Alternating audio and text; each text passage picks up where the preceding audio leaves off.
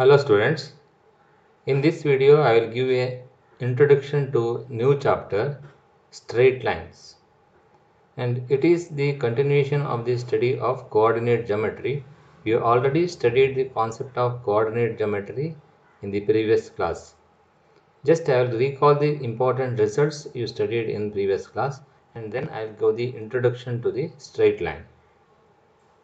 In the coordinate plane given below, and it has two scales, one running across the plane called the x-axis, that is the horizontal line which is called as x-axis, and another a right angle to it, that is a vertical line which is called as y-axis. You have the idea of the coordinate system and x-axis and y-axis.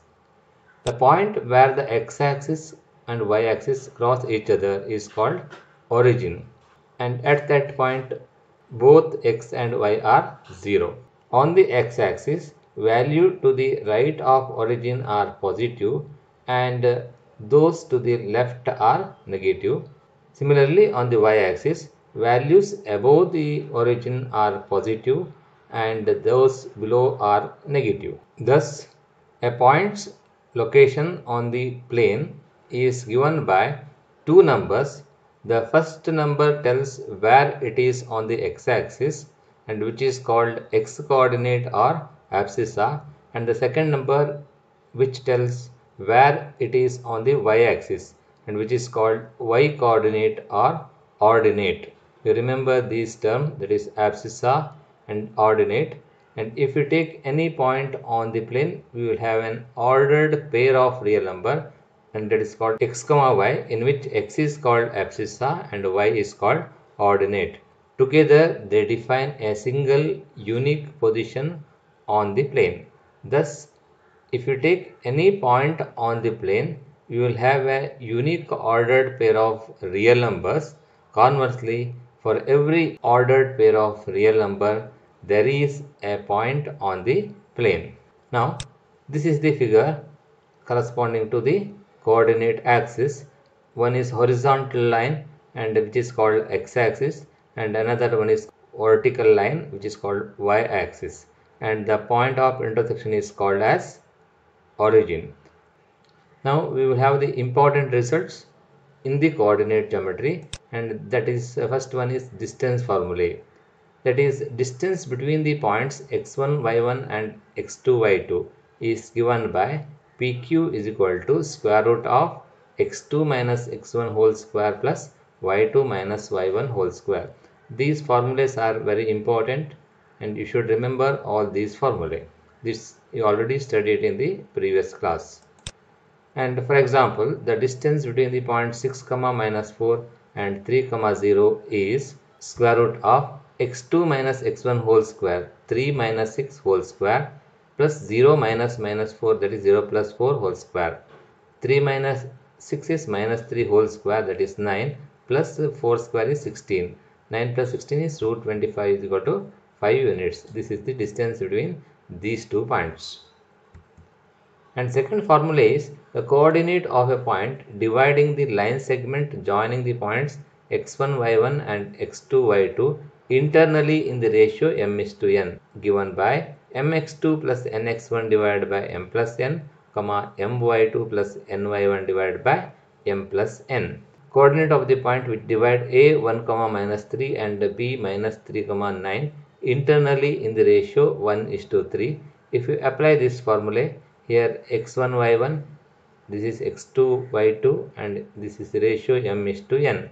And if we apply this formula, x coordinate of the point is mx2, 1 into minus 3 plus 3 into 1 divided by 1 plus 3, and that is equal to 0.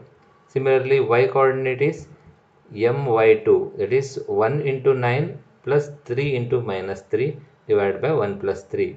That is 9 minus 9, that is also equal to 0, that is 0 0 is the required point.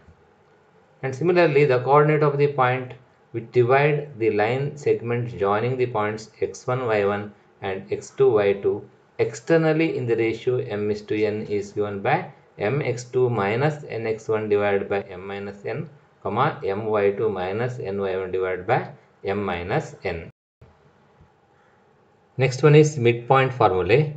In particular, if m is equal to n, the coordinates of the midpoint of the line segment joining the points x1 y1 and x2 y2 are x1 plus x2 divided by 2 comma y1 plus y2 divided by 2.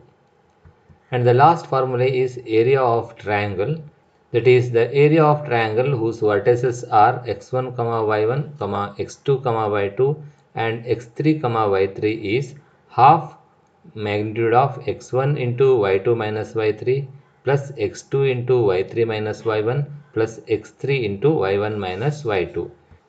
For example, the area of the triangle whose vertices are 4, 4, 3, minus 2 and minus 3, 16 is half into x1 into y2 minus y3, 4 into minus 2 minus 16 plus 3 into x2 into y3 minus y1, 16 minus 4 plus x3 into y1 minus y2, that is minus 3 into 4 minus 2, that is 4 plus 2.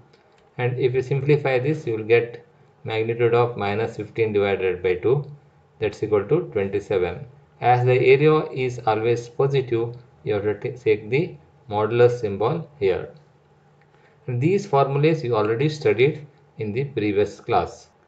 And in this chapter, we are going to study a new concept on the straight line, that is the slope of the straight line. And before studying the slope of a straight line, let us take this example.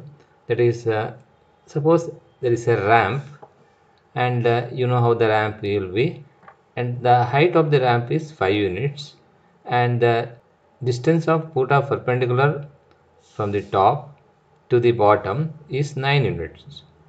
Then slope of this ramp is 5 divided by 9, and you know that if this height is reduced, slope also will be reduced, and if height is more, the slope will be more. That is simple concept of slope. And here we have to study the slope of a straight line, and it is slightly different, because if you take a ramp, slope cannot be negative, because the slope will be always a positive, because the height will be positive and distance, both are distances, the slope will be positive. But if you take a straight line, the same idea you can apply to find the slope of a straight line. And in this triangle, you know that opposite side divided by adjacent side. Suppose this angle is theta, and 5 is opposite side and 9 is adjacent side, and it's a right angle triangle. You know that opposite side divided by adjacent side is tan theta. Therefore the slope of this is tan theta, where theta is the angle of inclination of this side with the horizontal. Now let us come to the slope of a straight line. The same idea you can apply, and as theta increases, slope also increases here, and theta is the angle made by the line with the horizontal. Horizontal is x-axis here.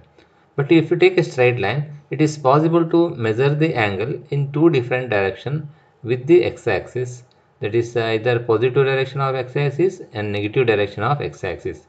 And moreover, it is possible to measure in anti-clockwise and clockwise direction. But to define the slope, we will take the angle of inclination of the line.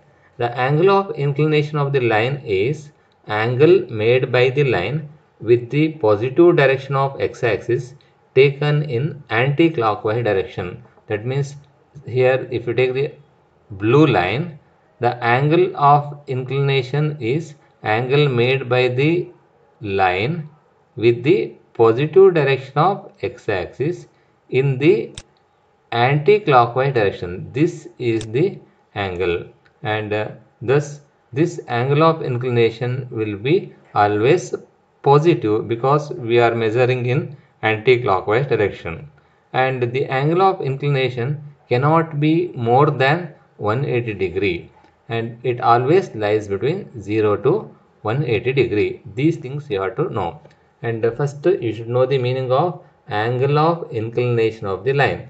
And here there are different lines, and angle of inclination of these lines are different. And here the green line is a line with the angle of inclination is 0 and the slope of this line is 0, and the angle made by yellow line is less than angle made by the red line, and therefore the slope of yellow line is less than slope of the red line. And you can observe slope of the yellow line is 1 by 2, whereas slope of red line is 1.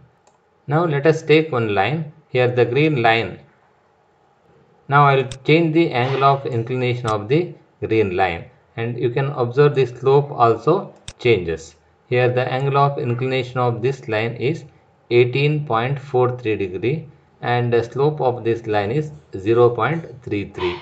And if you still increase, the angle of inclination also increases, and slope also changes, you can observe. And the slope of the line, when the angle is 45 degree, the slope of the line will be equal to 1, and when it is 90 degree, the slope is not defined here, it is actually infinity. If you still increase, you can observe the angle of inclination is 121 degree and the slope of this line is minus 1.64. Here the slope is negative because the tan of 121 degree, and which is negative because when the angle is in second quadrant, tan of an angle is negative, therefore the slope is negative. Thus the slope may be positive or negative real number.